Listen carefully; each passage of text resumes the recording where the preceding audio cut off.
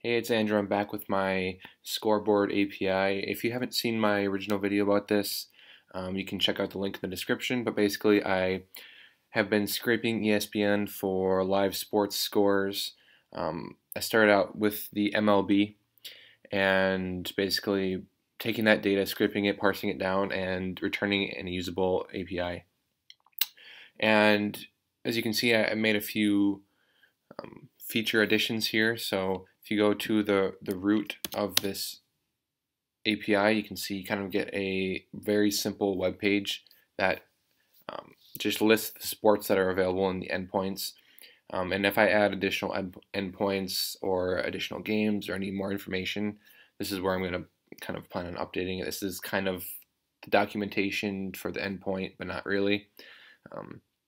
I know this isn't standard practice to have a web page like this on the same server as the actual API, but I just wanted a quick way to get to my endpoints. And if I refresh, I don't have any scores right now, so that's awesome. So that's not working. So let me get back to you.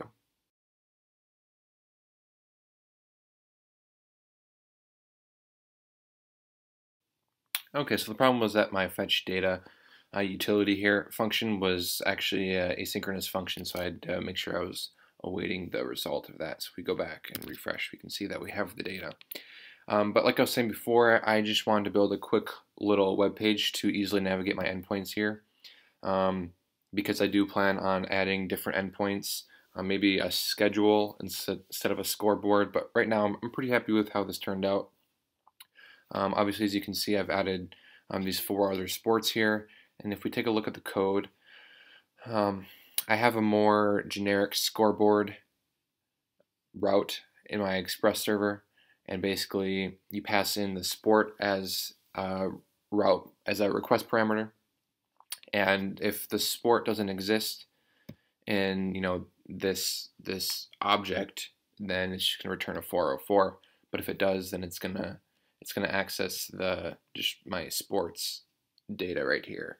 And it's a pretty simple system. I'm basically just having a schedule of pulling in the sport data every 30 seconds and just adding it or updating the local variable, which I know is not a super robust way of handling it, but essentially because this is just a middleware between ESPN and the data and outputting the API, I am fine with this route. And if I was going more production level or anything more robust, I would probably use some sort of server, whether that be MongoDB or just a simple Redis server, to store the sports data. That's how I'm doing it for now.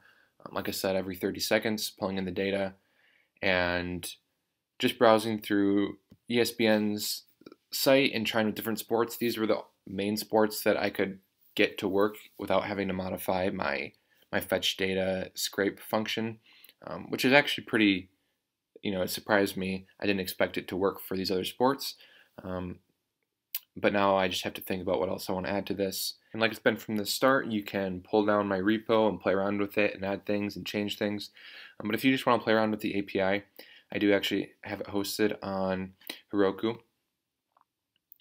So you can play around with it, you can use the data for whatever you want. And let me know how you guys would plan to use this data. It's just basically daily sports data, updating every 30 seconds, so I could see some good uses for it. Some different applications, some different websites, some dashboards. The possibilities are endless. But if you guys decide to use this, just let me know, and I would be very excited to see what you guys can do with it. But that's pretty much it. I just want to give you guys a quick update on this API that I had built in a previous video, kind of keep you guys up to date on what I've been working on.